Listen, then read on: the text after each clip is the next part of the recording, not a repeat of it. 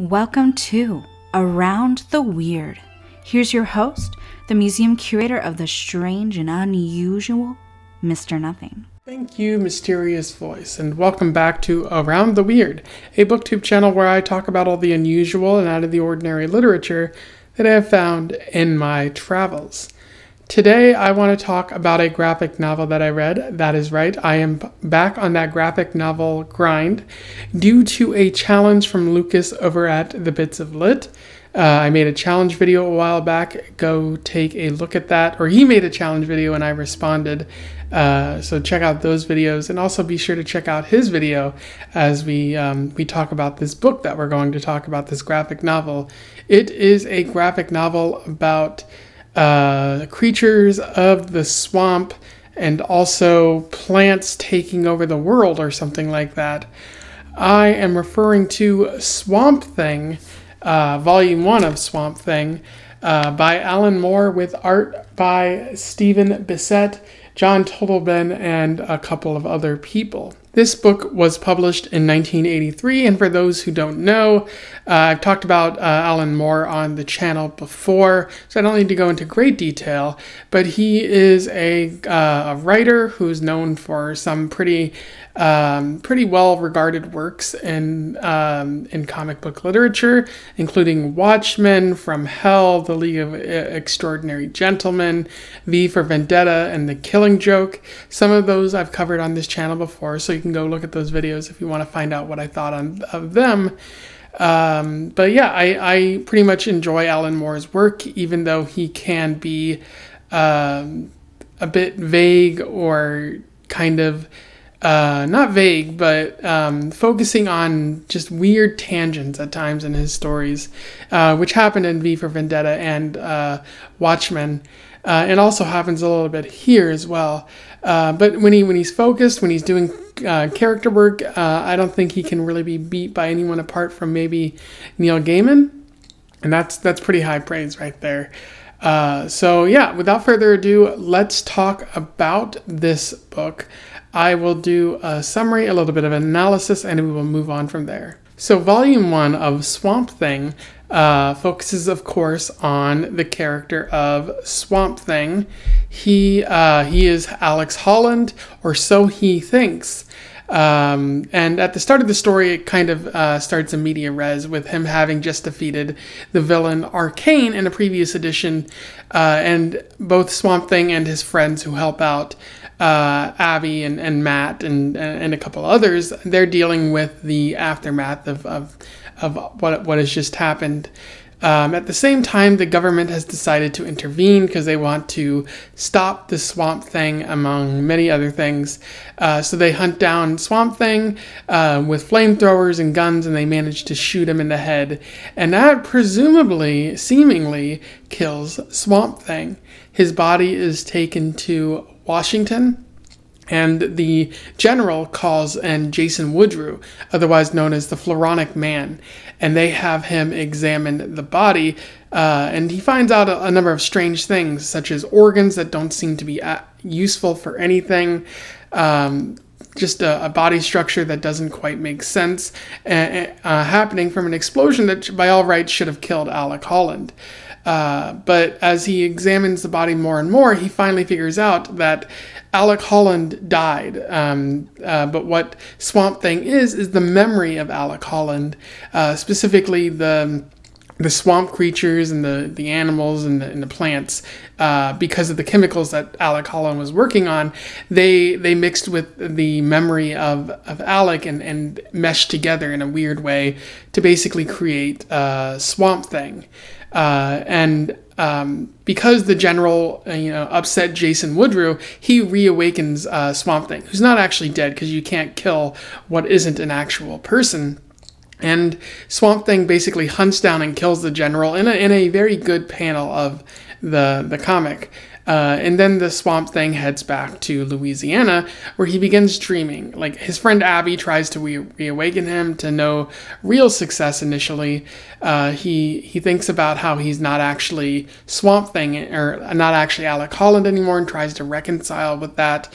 And at the same time, Jason Woodrue, the Floronic Man, is doing experiments on him, which ultimately ends in Woodrue sort of killing off the Woodrue side of him, the person side of him that is, in control of things, and now he's just pure plant, or controlled by plants in some way.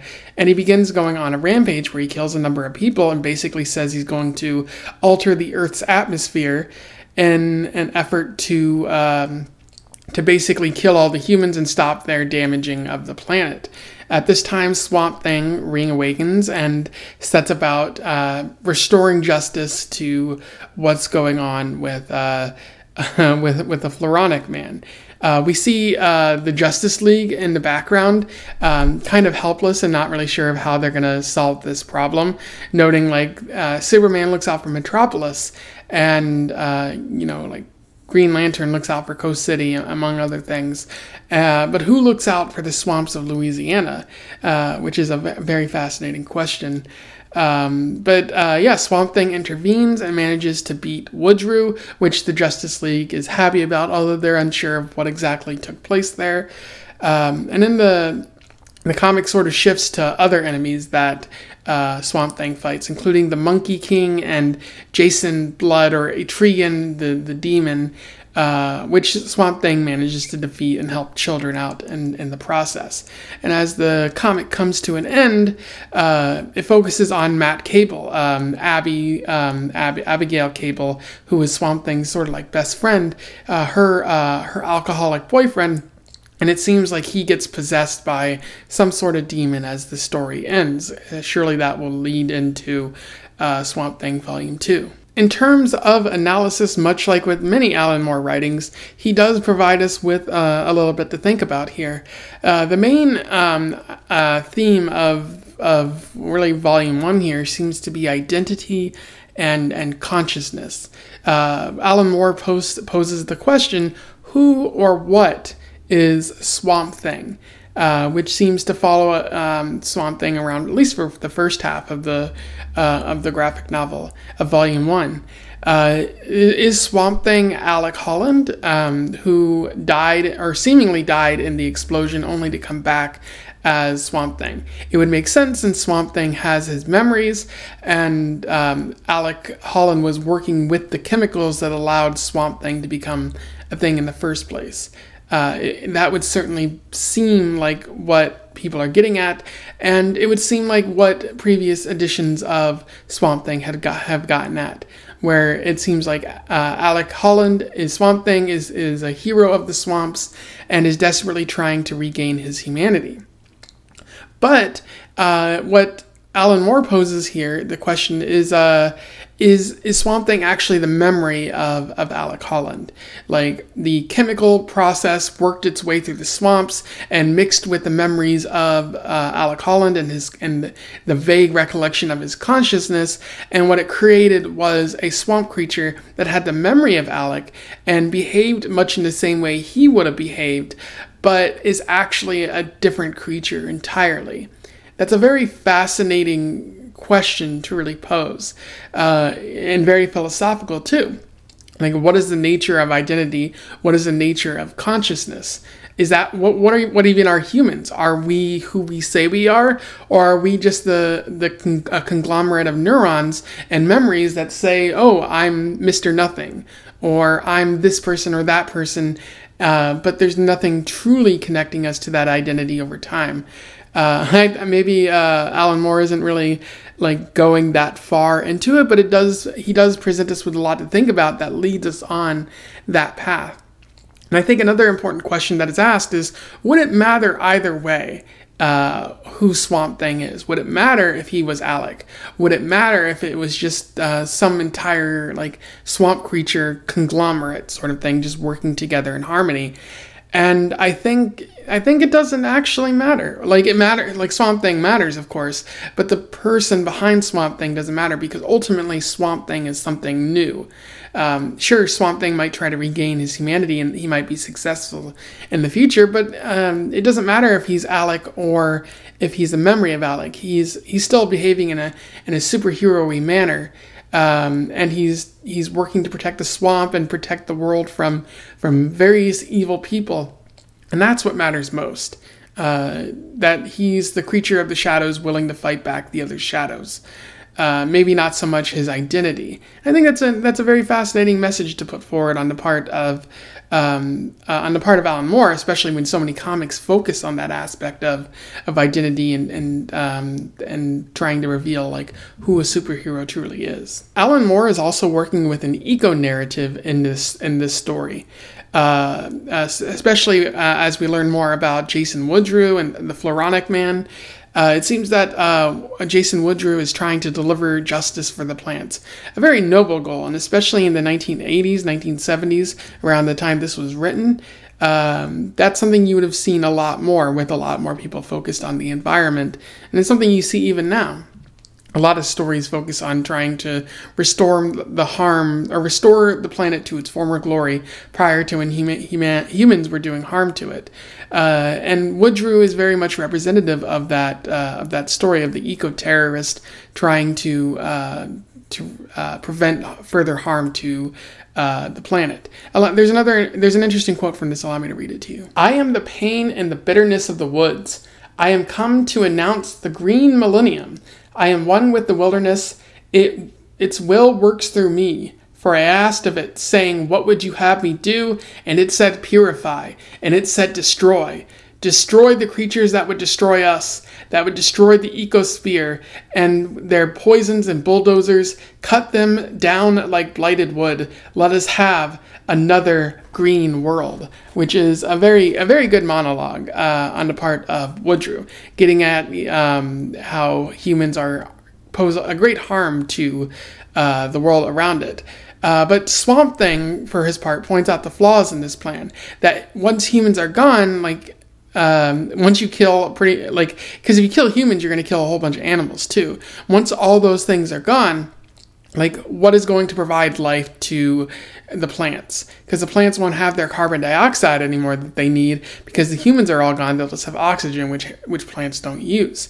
And that's funny, because Woodrue realizes the flaw in his plan, as do the plants that are controlling him. They kind of recede and stop trying that. It's interesting that Swamp Thing works the plan out without really having to fight Woodrue in the same way. He just points out that maybe destruction isn't the answer to a problem that was caused by destruction in the first place. Alan Moore also talks a little bit about shadows and the unknown in this story, specifically in the beginning when